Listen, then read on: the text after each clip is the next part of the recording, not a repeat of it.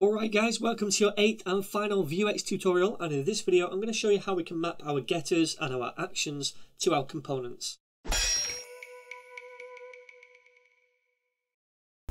Alright then, so before I finish up with this series I want to show you one more little nifty trick, and that is how we can map our actions and map our getters to our different components.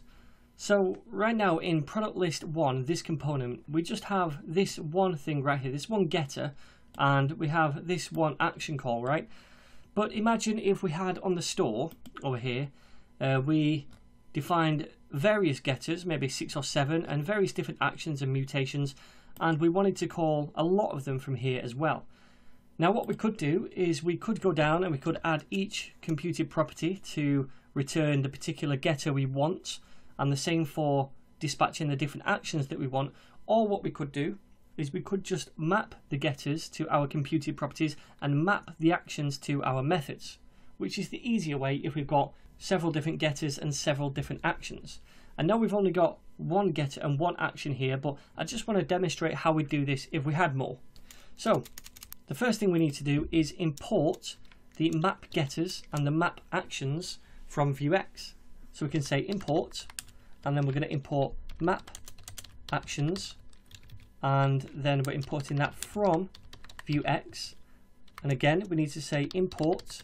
This time it's going to be map getters from Vuex as well. Okay, cool.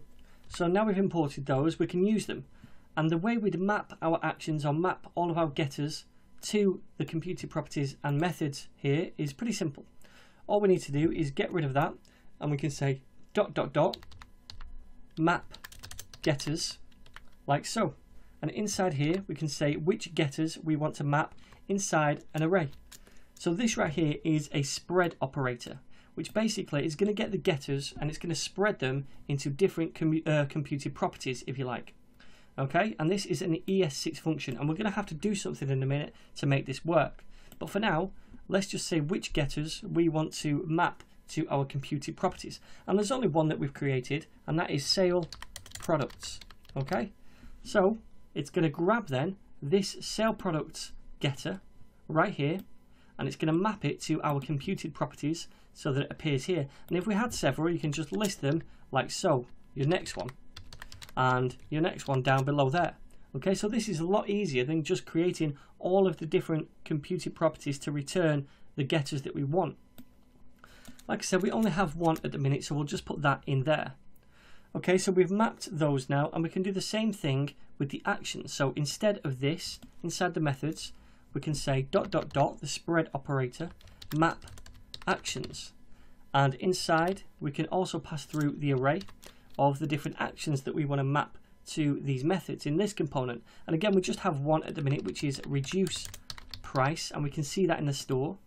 It's this action down here, reduce price, so we're just mapping this one at the minute to this component. However, if we had more, again we could just comma separate them and add them on. Okay, so it's a really nice way to add our different getters and actions to a component. But I did say a minute ago we're going to need to do something else so that this works.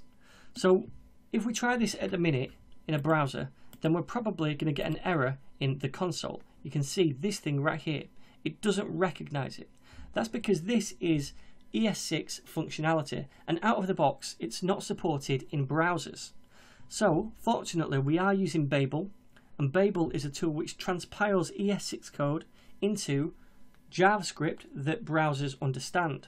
So in order for this to work, all we need to do is install a Babel preset so that Babel can use that to transpile this functionality into JavaScript that the browser understands so that we can use this. Make sense?